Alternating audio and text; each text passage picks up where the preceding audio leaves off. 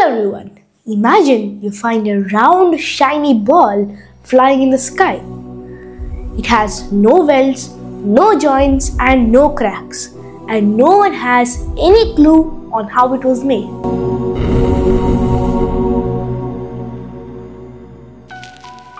When witnesses first saw the Buga Sphere was flying in midair, going in a zigzag pattern, and hit an electrical wires and fell down. When they collected the Buga Sphere, it was about 2 kilograms and was very cold to the touch, even though the weather was warm.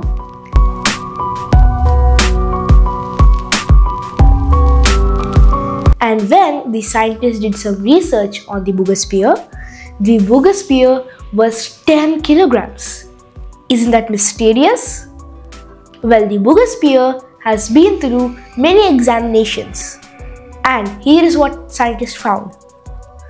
They did an X-ray scan on the Buga Sphere, and they found out that the Buga Sphere has a total of 3 layers, almost like a high-tech onion. At the very center or core, they found a microchip surrounded by 18 microspheres, which form a circle. Then they also saw the surface has many carvings or etches. For example, at the very middle there was a chip kind of structure. And then we have many writings or scriptures surrounding the chip. We also have 4 crescent-shaped moons with a circle in the middle.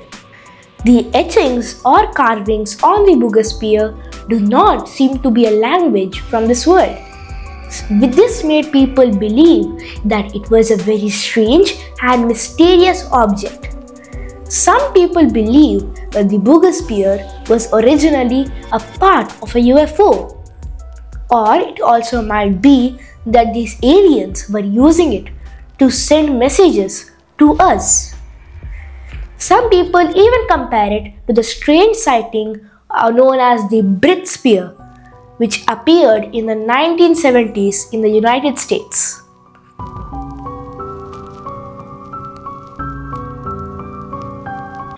And scientists also confirmed that the Buga Sphere has no cracks, no weldings, and no joints, which means that the Buga Sphere might have been made in a mold.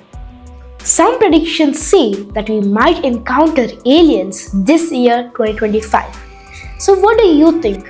Do you think the Buga Sphere is just man-made or something truly out of this world? So stay tuned for the next video. Until then, bye bye.